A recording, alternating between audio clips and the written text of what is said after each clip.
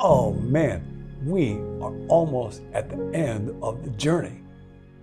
This wonderful journey in which it is possible for you right now, today, to be fully at home in the fellowship of God who loves you so much as you are learning the secret of the easy yoke. Jesus says, take my yoke on you, for my yoke is easy, my burden is light, which involves growing increasingly able to effortlessly do whatever Jesus would do if he were in your place, if he had your job, if he had your role, if he lived in your home.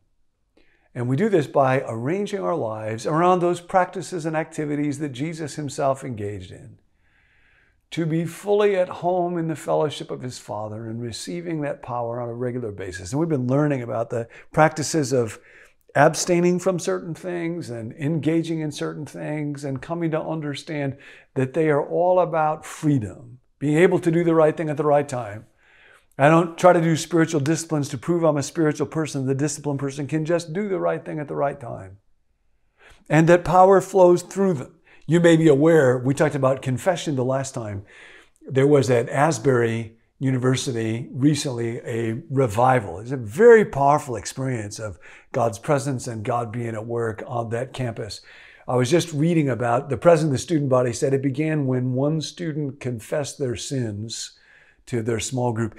And I knew that that's what would be said because this is just very, very consistent. Anytime there's a great revival, a very powerful movement like that, it will always be characterized by confession. There is something electric that happens when somebody confesses. And those kind of revivals are not anything that we can or should try to manufacture. Sometimes they can be characterized by such a high level of emotion that they may end up long-term doing as much harm as good. But when the Spirit is at work in them, people will all of a sudden have a sense of the manifestation, the presence and the power of God that can be transforming and very powerful. But it began with confession. So now today we're looking at the final one of these practices. This may be the most countercultural practice that we will talk about. Dallas Willard writes about it in the Spirit of the Disciplines, and it's called the discipline of submission. We all want to do that, don't we? I am living my life in submission to others. My child is the most submissive student at Alpine Elementary School. Isn't that a popular bumper sticker? The highest lovely rights of fellowship involving humility, complete honesty, transparency, at times confession and restitution, is sustained by the discipline of submission. In the letter to the Hebrews, we read, obey them that have the rule over you and submit yourselves, for they watch for your souls as they that must give account, that they may do it with joy and not grief.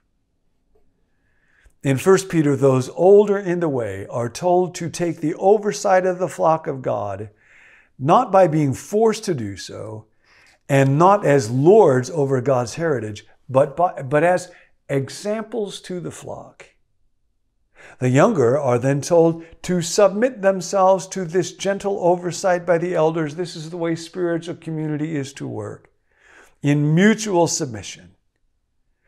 All of you be subject one to the other and be clothed with humility, for God resists the proud and gives grace to the humble. That is a theme that runs all throughout the Bible. The order in the redemptive community here implied, obviously, is not a matter of an iron hierarchy, some people in charge bossing around those who are underneath them.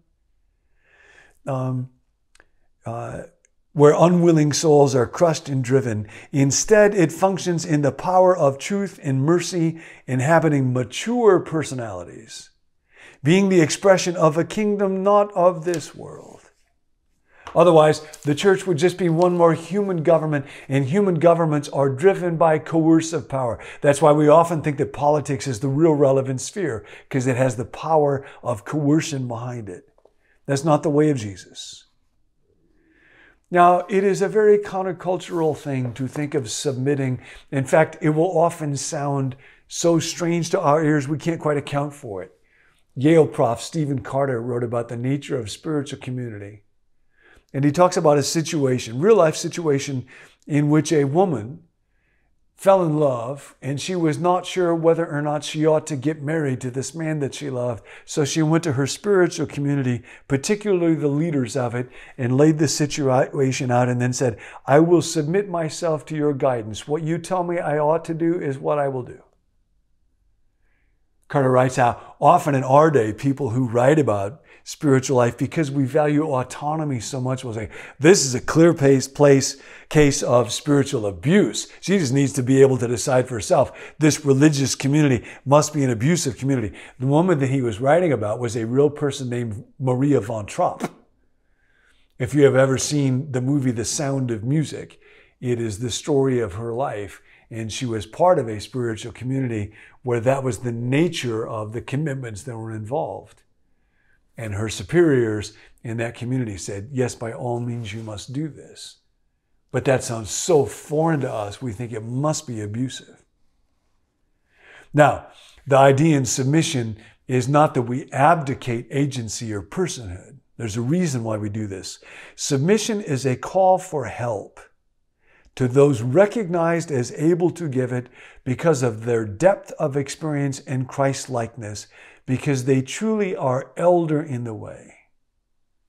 In submission, we engage the experience of those in our fellowship who are qualified to direct our efforts in growth, and who then add the weight of their wise authority on the side of our willing spirit to help us to do the things we would like to do and refrain from the things we don't want to do. They oversee the godly order in our souls.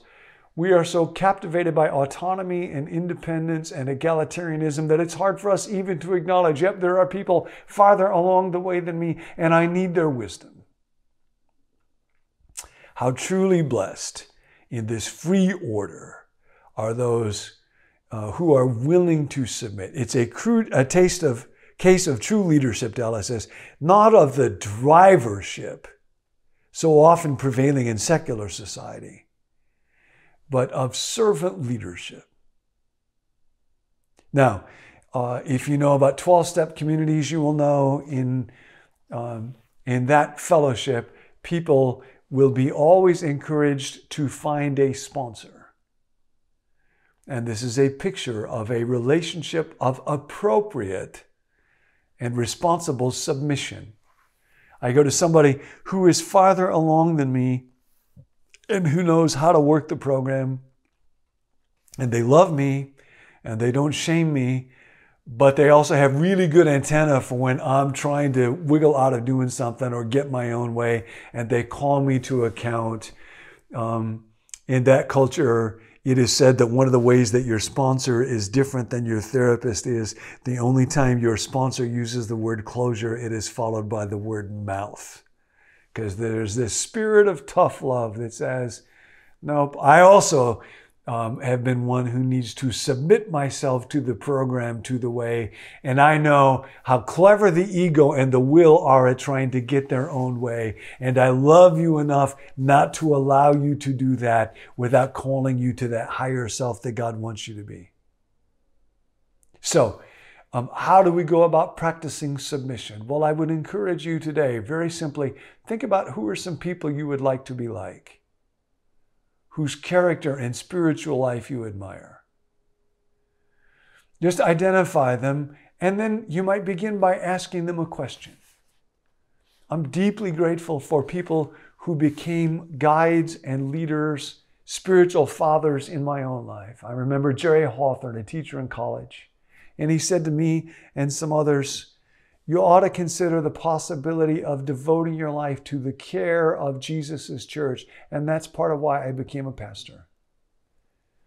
I think about my friend John Anderson. He was the first boss that I worked for. And he said to me, one concern I have for you is you have not had to suffer very much. And you need to be very intentional about remaining close to Jesus. And one of the reasons that I was so hungry for Dallas Willard and his influence when I found it was those words that I received from John Anderson. I remember Neil Clark Warren in talking with him about sexuality one time, many decades ago, and him saying, now this is something, here's a habit where I think you just ought to renounce this and agree not to do it and do whatever you need to do not to do it. And that was so helpful to me. I think about my friend Sam Reeves, who said to me not too long ago, you need to have a daily experience of cultivating, honing your craft, offering it to God. Don't give that up. And that was a real life-changing thing just in the last couple of years. So grateful for those people in my life. So today, just pause and think. Who is at least one person where when you look at them, how they lead their life, their wisdom, their character, you admire them? And what's one question you could ask them? And then do what you say. Actually begin to submit thoughtfully, wisely to their directive leadership in your life. That's the very powerful practice of submission. And I hope that one will help you, because that's all I got. But come back tomorrow, because we need to have one more conversation. Welcome home.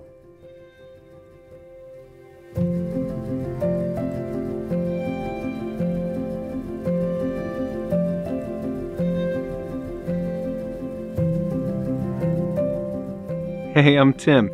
Thanks for joining us here at Become New. We hope that these videos help you to grow spiritually one day at a time.